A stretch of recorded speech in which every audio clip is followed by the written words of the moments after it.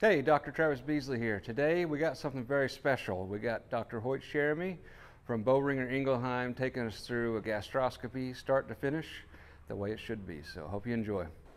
Okay. All right.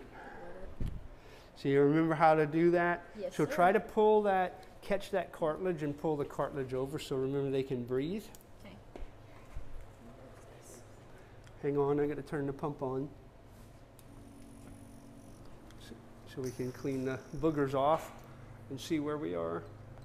And it's going to tickle. Okay, in. Okay, stop.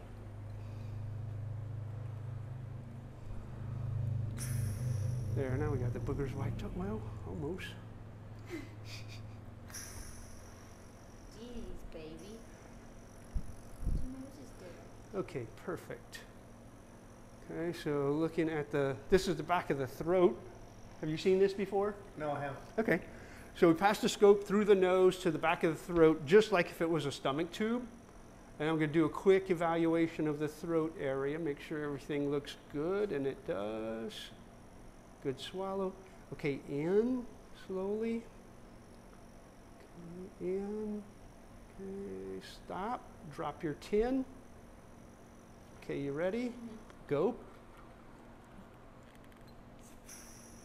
Okay, good, we're in.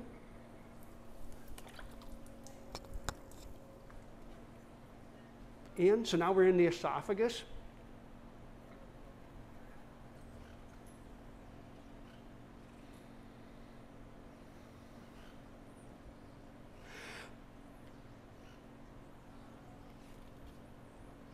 All this looks normal so far. We actually look at this on the way out. I see. Hang on a second. Okay, in. Okay, stop. The reason is because it's all bunched up and saliva gets all over it. When we pull it out, you'll see it actually stretches out in front of us. Okay. But you saw how white it was? Mm-hmm. Okay. That's the color of our esophagus as well. When the esophagus gets to our stomach, in people, it becomes all stomach lining. And when we get reflux, the acid goes from our stomach into our esophagus. Sure. That's when we feel that as heartburn and GERD. Unfortunately for the horse, you can see we're actually in the stomach now, and it's still the white lining. So in the horse, that lining continues and covers the top 2/3 of the horse's stomach. So if I look down, we can see the red, true stomach lining. And Okay?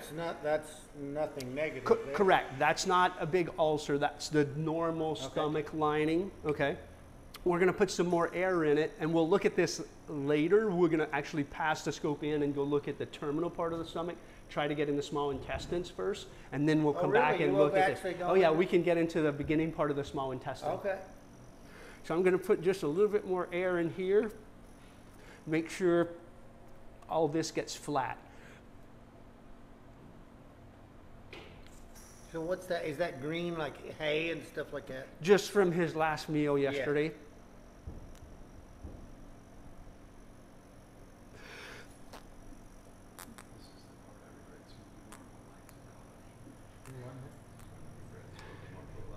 Oh, okay. Yeah, but you was in a rock band, man. You didn't have a choice. All right, so we come back over to the right wall, in, and then now we're just going to pass the scope in, if I can keep it out of the foam, in. Okay, stop, so we can show. Okay. So we can see there's the scope coming in the front, and there's an opening here. That's where it's going to go, the what we call the terminal part of the stomach, or the antrum. And that's where the opening to the small intestine is. So we're going to keep going. So in.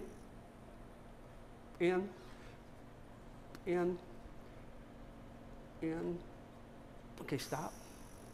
Okay, now is this normal? I think we took the hay away from her last night, and Abby did like there's some. It's a little bit, but it's not out of the ordinary. Okay. Okay, but we can see some lesions here. I'm going to clean off the limb so we get a good picture, and I'll show you what those are.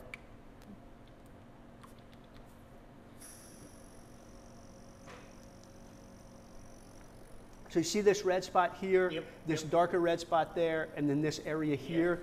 These two are a little bit swollen. That one's flat. They're not flattening out. When we look here, there's a little bit of yellowing to it. So we're gonna, when we go in closer, we're gonna go and look real close at that. But these are what we're gonna call glandular erosions in this antrum part, this like little terminal pocket. And this is going to be, in the intestine? nope, the opening to the intestines is right here. Okay, So right when I go back to live image, you'll see it open as a whole. That's the opening to the intestines. Okay.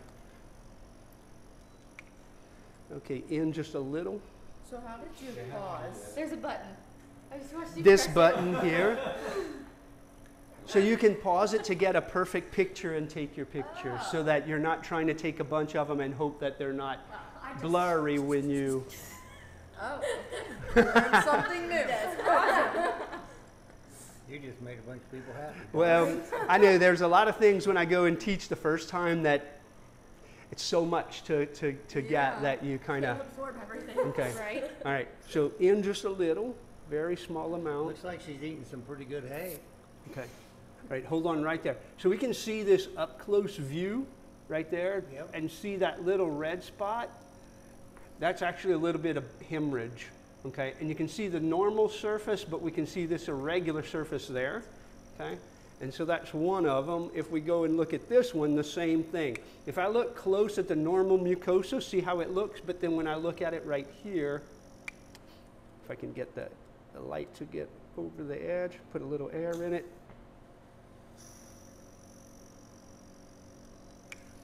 You can actually see the surface is a little bit deranged. It's not nice and smooth like the normal surface is. Okay? So it's not an ulcer, it's an inflammation. It is a surface erosion, so it's part of the ulcer complex that we talk about.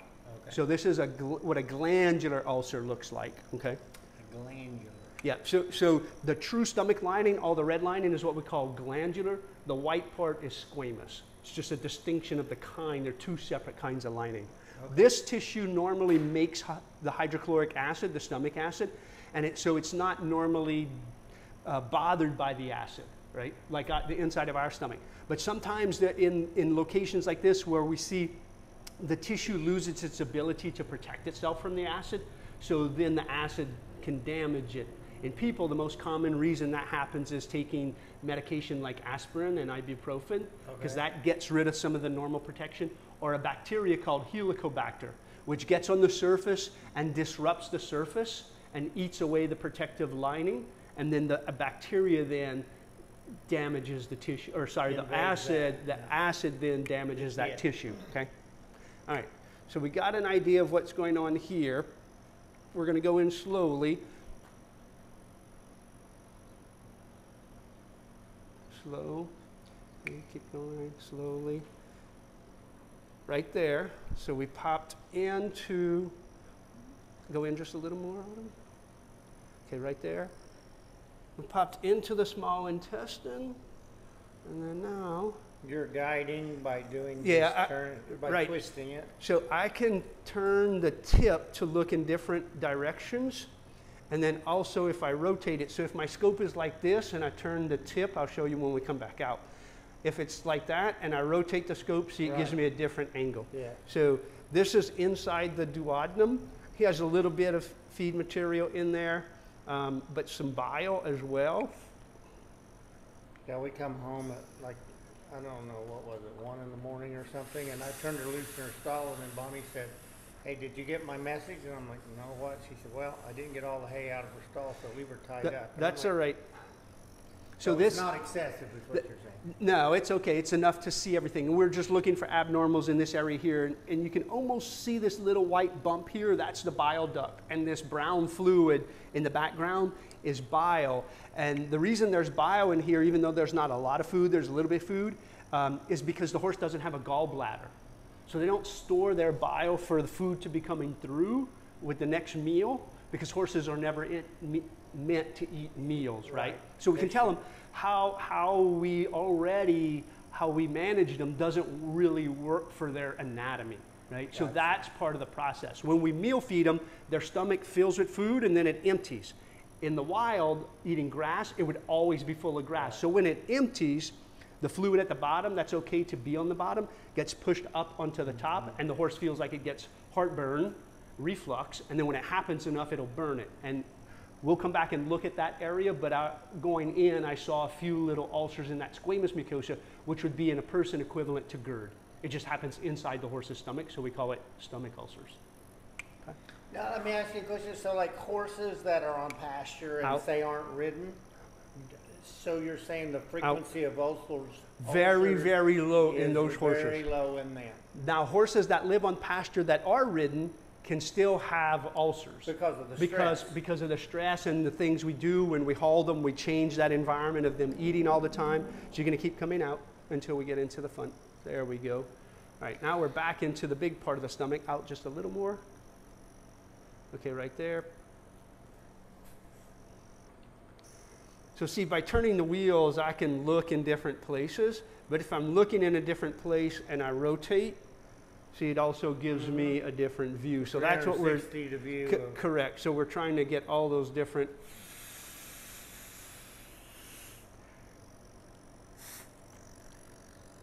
Oh, that's not all the way on. There we go. Now the air's not coming out.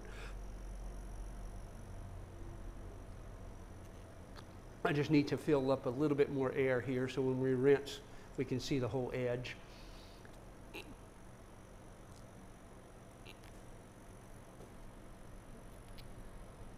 Okay, in,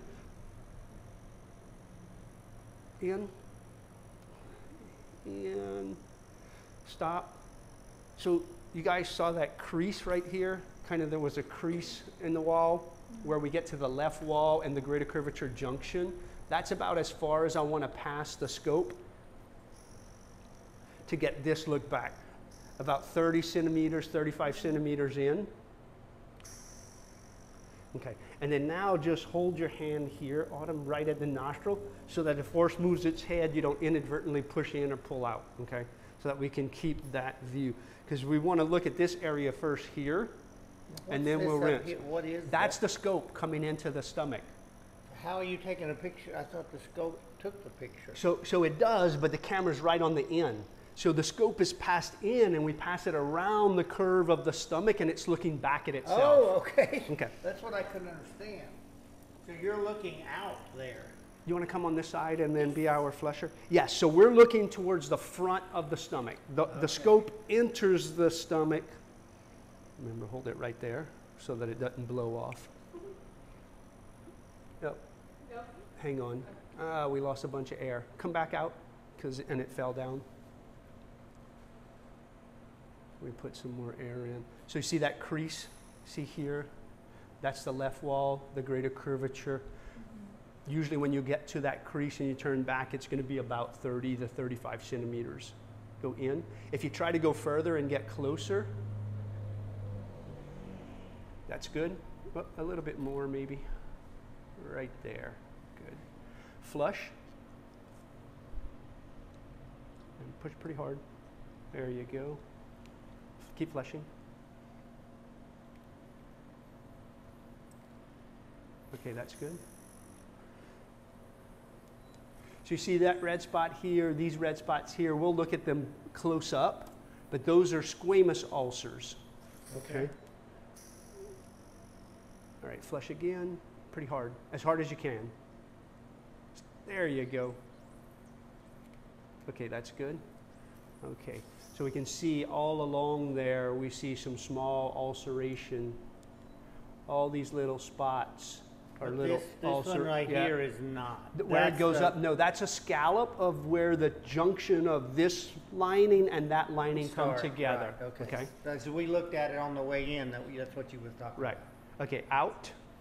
So once I do that, we're going to pull the scope slowly and keeping that view out.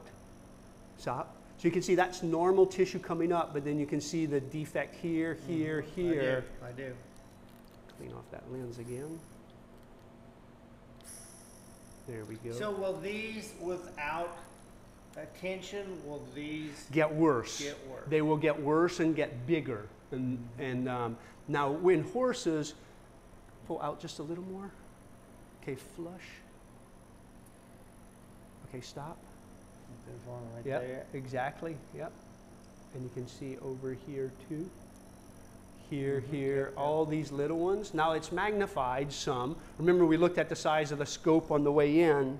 Okay, so these are smaller than the scope, obviously. But what we know in horses is that the size of the wound does not correlate to any negative impact it has on the horse. Okay.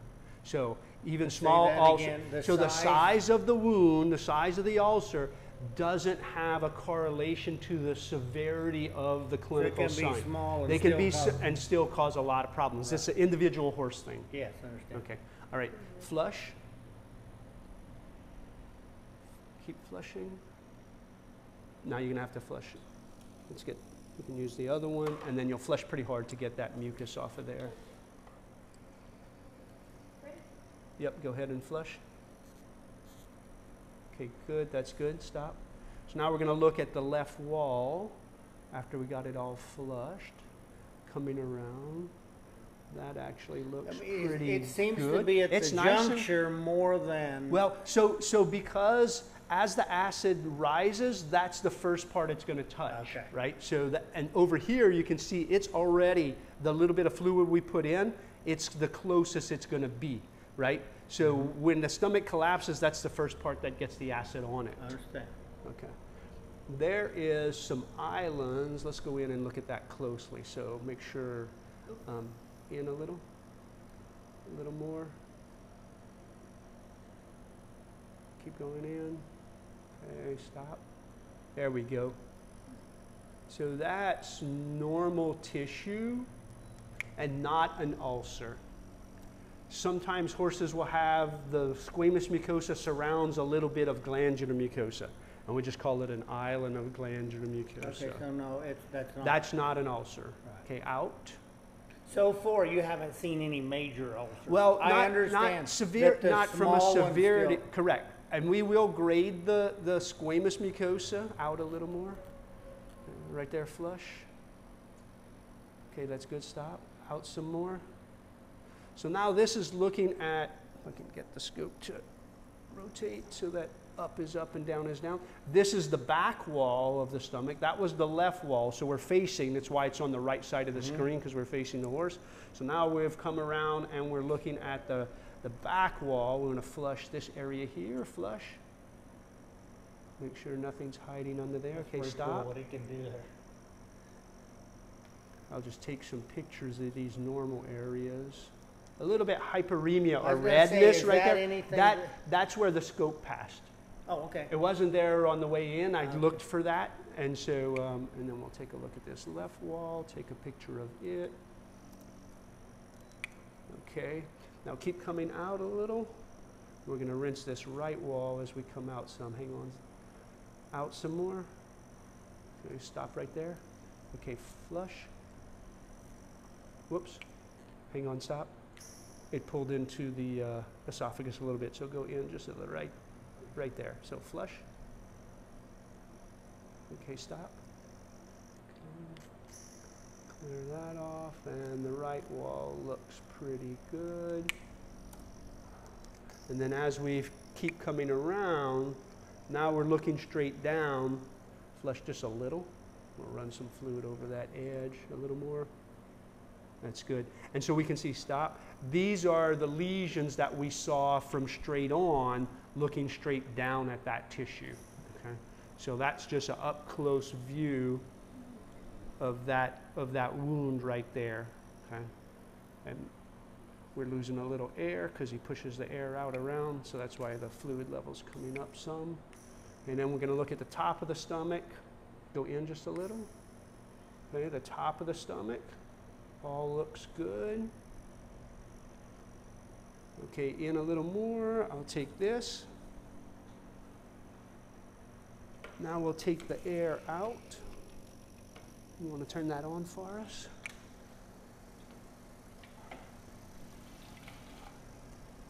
And as you can see, pull the scope out just a little. See, we're collapsing the stomach. It collapses side to side, and all that fluid at the bottom is now going to come up onto the squamous. That's good. Turn it off. Come on the squamous mucosa. If it happens once from this exam, it's not a problem. Okay, so we know we can fast the horse, and it's really not going to damage him to what we see.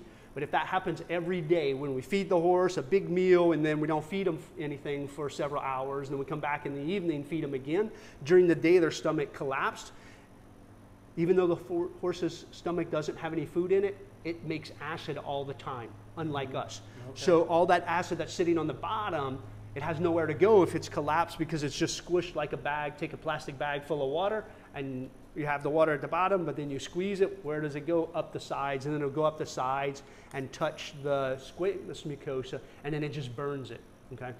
All right, so now we're gonna pull out into the esophagus. Okay, a little more, there. And then now keep coming out. Okay, and you can see how it stretches out nice in front of us as we come out. We're looking for any lesions here. In adult horses, it's extremely rare to have lesions in the esophagus because they really don't reflux. In foals, they can. I've scoped over 5,000 horses, and I've only diagnosed 4 adult horses with lesions in their esophagus. Okay. Okay, so hang on right there. We'll take a picture of that just to show we were in the esophagus. Keep coming back, out. And then, Autumn, when you feel it, here's another little technique trick. Stop. Okay. While it's still in the pharynx, so you stop once it comes right back in. Reach all the way up to the nostril with this hand. Keep that hand on the horse's nose like you are. And now pull the rest of it all the way out with one smooth motion. And what that does is, you can see when we're pulling it out, we stop and re-grab and pull out, stop and re-grab. Sometimes when we get to the end, when we pull out, remember, it's on top of the epiglottis and the glottis, so it has to fall onto the soft palate. Well, that's usually if you have a horse that throws its head, that's why it throws its head, is because that comes out, it hits the soft palate. If we stop just at the right place where the tip of the scope is under the ethmoids, because we reached out and the tip's here, and the horse does this, and the scope goes up and hits the ethmoids, it can make the horse's nose bleed all the way at the end of this procedure. If we stop right when it comes out still in the pharynx, if it hits and the horse does this, it's only going to go up and hit the roof of the pharynx, which isn't going to bleed. And then we reach up and then pull the whole rest of the way out, so we never stop with the tip underneath the ethmoids. That makes sense? Okay. All right. So the exam's done. And then we'll set up the cleaning stuff. Yes.